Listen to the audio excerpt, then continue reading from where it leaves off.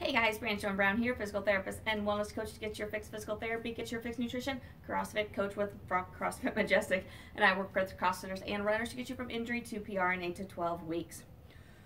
So what I want to show you today with our running technique drills again is using the springiness of our feet. So when we're running with good technique, we should just kind of be springing off those toes pretty fast, not on that leg for a very long time at all. So what this drill is going to do is just get us used to those quick reactions through the balls of our feet. So it's pretty simple, and we're getting some good motion through our hips as well. So you're going to stand in place, and we're just going toes in and out. Now one thing you want to be cautious with on this one is it's really easy just to stay on your toes.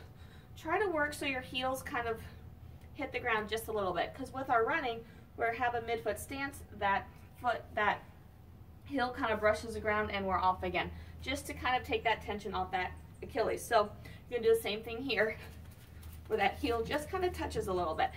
And just like any drill, same thing, 5 to 10 times, and then you'll jog again. You can also do this moving forward a little bit as well. So when you're getting pretty good coordination there, you'll move forward and then take off jogging. So try that one out. Once you get really good at that, then we can progress on to those next steps.